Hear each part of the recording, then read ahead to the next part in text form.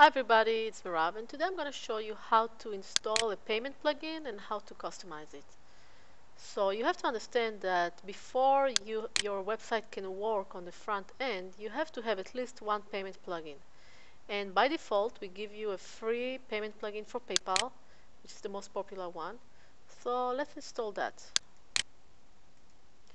You go to the plugin manager and then you browse and look for the payment plugin, and then you click Upload Plugin.